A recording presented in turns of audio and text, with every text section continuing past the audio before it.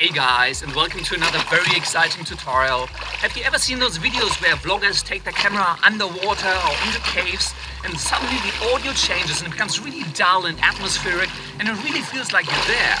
That is actually a really easy effect to create in Adobe Premiere Pro and any other editing software that you may have, and in this tutorial I'm going to show you how.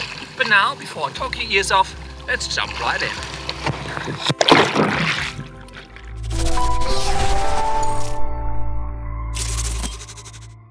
Welcome to the wonderful world of Adobe Premiere Pro. I have a brand new empty project here, but I have already imported the file that I'm going to use for this tutorial. As always, if you do want to follow along, you will be able to download this file here, Maldives.mp4 from my website. So simply go to surfacedstudio.com/downloads and you'll be able to download this file. Let's grab this clip and drop it onto the new item icon to create a new sequence. And this is just a very short sequence of one of our snorkeling adventures on our honeymoon in the Maldives. And the interesting thing about this clip is that it starts above water, then I jump into the water, do a little bit of snorkeling, and I've got, my GoPro along, so I'm filming a whole bunch of underwater footage. And at the end I emerge again, and I kind of do want the music for this sequence to kind of follow the feel of what is going on. What I want to happen is that I want the music to be nice and clear while I'm still above the surface. Once I dive into the water, I want the music to be kind of muffled and muted. And at the end, just as I emerge, I want the music to brighten and open up again to just kind of give the audience the feeling like they're with me there on that little adventure.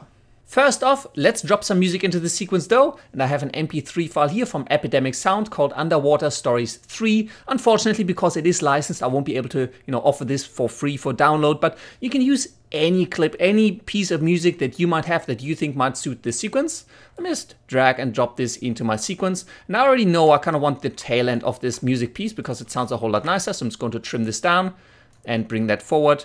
And I might also just lower the volume just a little bit on the music and on the actual audio. Let's just rewind and just play back the beginning.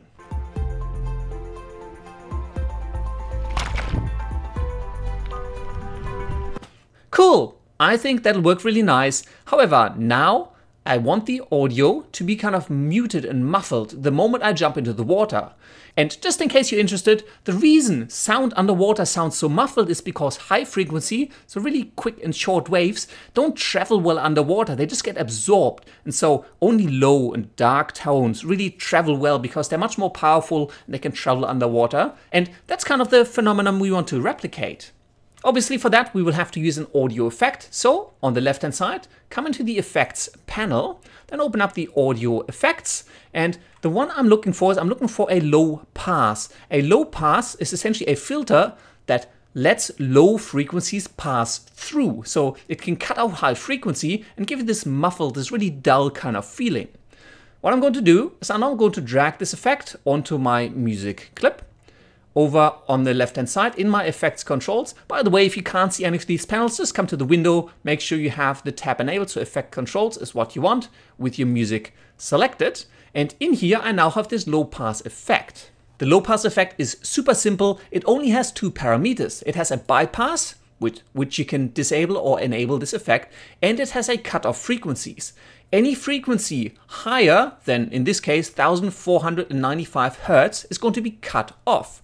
You can change this and bring this down to maybe around the 500 or so. And now if I rewind and play this back and just listen to the audio.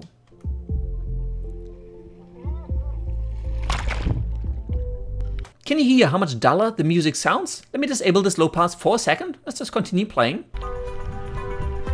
Much brighter, right? So that's with the low pass, and that's without the low pass. Cool, so now we know what effect we want to apply, and a cutoff of around 500 Hertz is probably good enough to simulate this underwater sound. Now what you need to do is come to the point where I'm actually jumping into the water, right about here. Let me just zoom in a little bit. You want to get right this point here where the camera is about to dive underwater. Then come into the low pass effect. And right now, I don't actually want to cut off any frequency. I want to start cutting off the frequency here. So first, let me drag this cutoff all the way up to the maximum. So right now, I'm not filtering anything. The audio of this music track will come through just as it is. Let's enable this little stopwatch icon to set a keyframe. Let's move forward a few frames just until the camera is underwater. And now I'm going to set this cutoff to 500. So I'm now animating this cutoff from the maximum, which again, because the low pass filter lets everything below this frequency through, will let all audio through. But then once the camera goes underwater, anything that is higher than 500 Hertz, so all of the high sounds of this music track are going to be cut off. Let's rewind and play this back and have a listen to what happens as the camera dips underwater.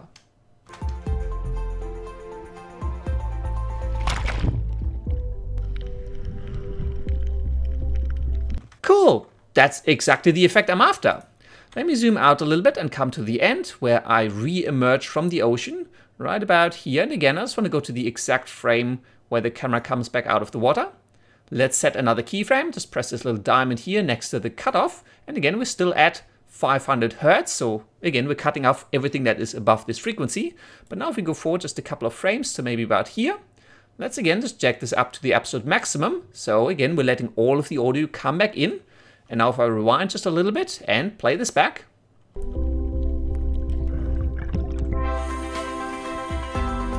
Cool, that was really easy.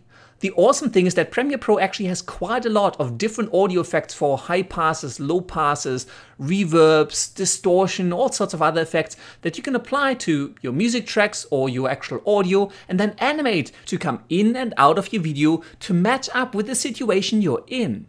This can greatly enhance the experience for your audience as these subtle, or not so subtle, changes in audio really help make your viewers feel immersed in the video. And fortunately, this technique is super easy. Well, and that's all there is to it. I really hope you enjoyed this tutorial. If you did, I would greatly appreciate it if you could give it a thumbs up, favorite it, and share it with the world. If you do want to see some more cool filmmaking and visual effects tutorials just like this one, and you're new here, please consider subscribing. And as always, if you do have any comments, questions, or suggestions, just leave them down in the section below. Thank you very much for watching, and until next time, I will see you later.